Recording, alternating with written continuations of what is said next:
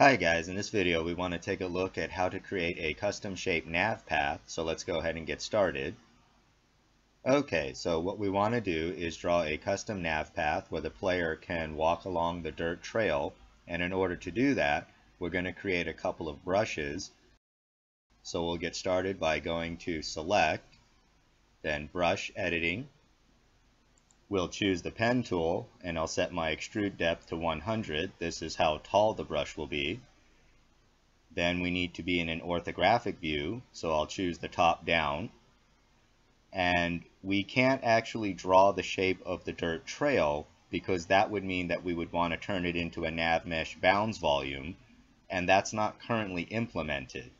So later on in a future update to Unreal, we'll come back and we'll revisit that.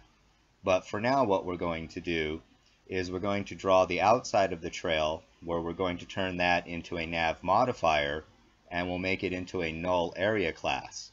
And if we do that on both sides of the dirt trail, it will leave the area in between as the only navigable area of the Nav Mesh, so that's where we'll have our custom nav path. Okay, let's go ahead and get started with that.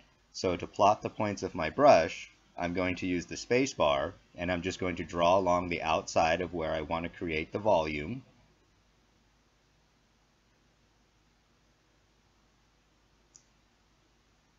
And then when I get to the last point, I'm going to hit enter and it'll automatically complete the brush.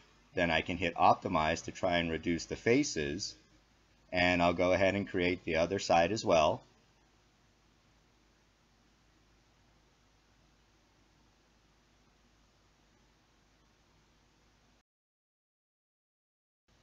Okay, and when I'm done, I'll go ahead and put the pen tool away by going back to the select mode, and then we'll go back to our original perspective view.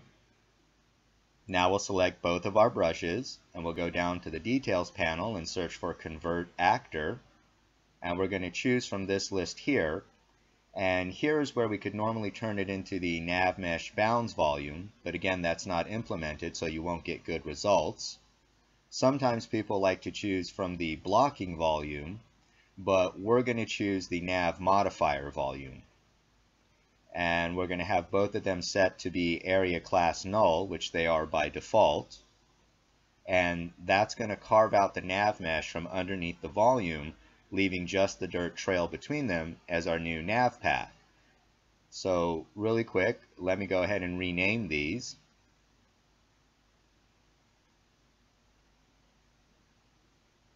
Okay, now let's turn on the Nav Mesh, and we can see that all of the area outside of the dirt trail is being blocked by the nav volumes, and it'll leave just the green area in between for the characters to walk on.